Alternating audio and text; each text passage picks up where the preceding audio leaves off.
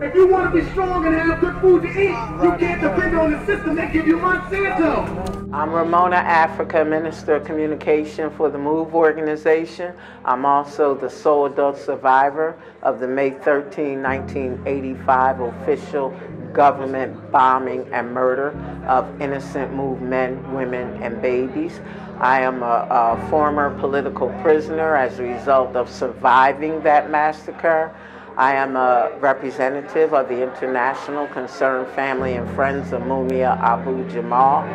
Most importantly, I'm a revolutionary. Even though the city of Philadelphia will want to pretend like this never happened, like we know, and we will always remember, and their spirit will always live on, and we're connected to that, and I truly believe that. There's this notion that it's our time now, which is true. However, we still need to listen to the older, seasoned activists who have been around.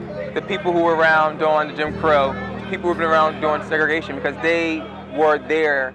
I am here today because me and my family organized a commemoration program, a 30-year commemoration of the bombing and murder of my family. This year is particularly important, mainly because of the epidemic of police murders across this country.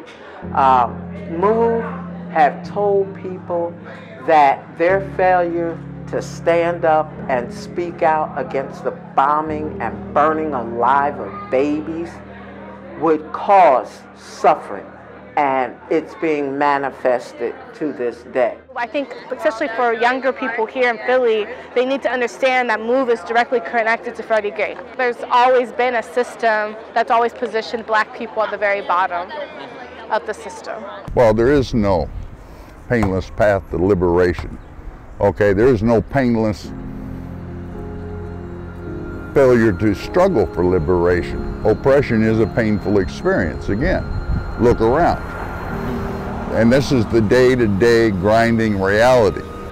You cannot allow cops to bomb and burn babies alive and get away with it, not see an uprising of people in opposition to it.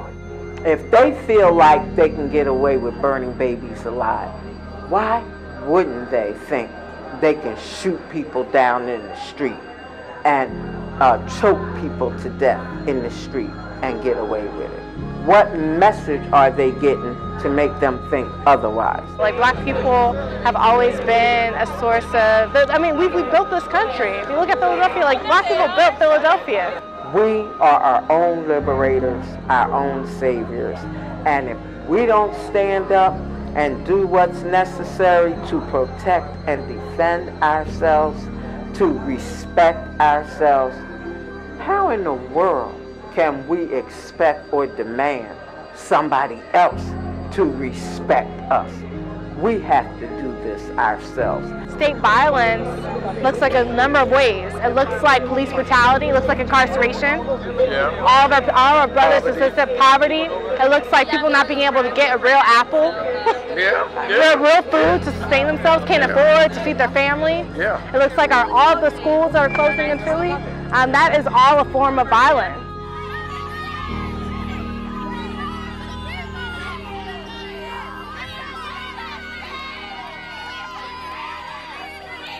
We won't back down. We fight back.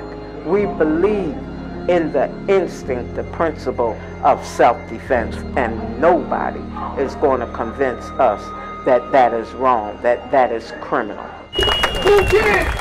It's all we trust. All praises to the order of life.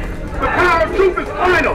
Long live MOVE. Long live John Africa's revolution. Long live John Africa! Long live John Africa! Long live John Africa forever! On the move!